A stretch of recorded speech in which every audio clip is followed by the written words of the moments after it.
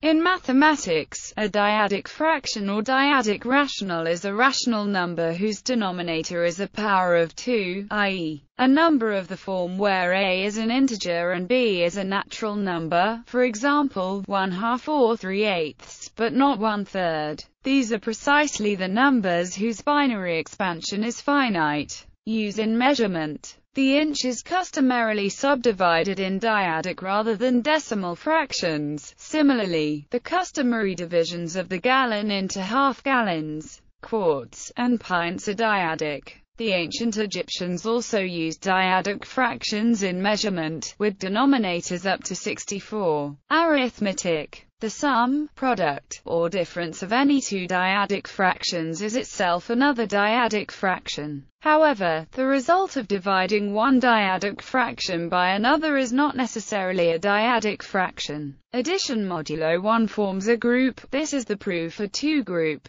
additional properties, because they are closed under addition, subtraction, and multiplication, but not division. The dyadic fractions form a subring of the rational numbers q and an overring of the integers z. Algebraically, this subring is the localization of the integers z with respect to the set of powers of 2. The set of all dyadic fractions is dense in the real line. Any real number x can be arbitrarily closely approximated by dyadic rationals of the form, compared to other dense subsets of the real line, such as the rational numbers. The dyadic rationals are in some sense a relatively small, dense set, which is why they sometimes occur in proofs. Dual group. Considering only the addition and subtraction operations of the dyadic rationals gives them the structure of an additive abelian group. The dual group of a group consists of its characters, group homomorphisms to the multiplicative group of the complex numbers.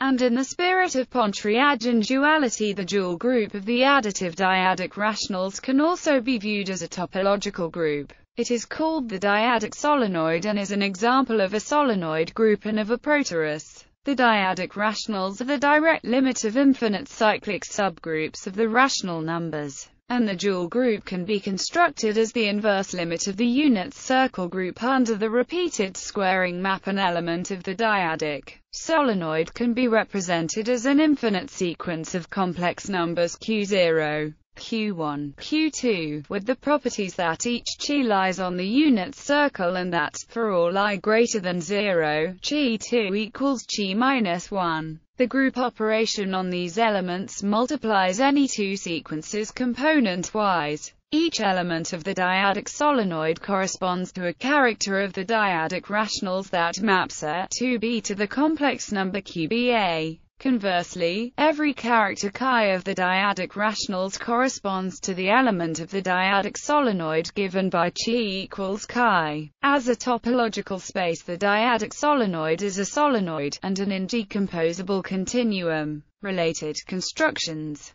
The surreal numbers are generated by an iterated construction principle which starts by generating all finite dyadic fractions, and then goes on to create new and strange kinds of infinite, infinitesimal and other numbers. The binary van der Corput sequence is an equidistributed permutation of the positive dyadic rational numbers. In music, time signatures in Western musical notation traditionally consist of dyadic fractions, although non-dyadic time signatures have been introduced by composers in the 20th century. Non-dyadic time signatures are called irrational in musical terminology, but this usage does not correspond to the irrational numbers of mathematics, because they still consist of ratios of integers. In computing, as a data type used by computers, floating point numbers are often defined as integers multiplied by positive or negative powers of 2,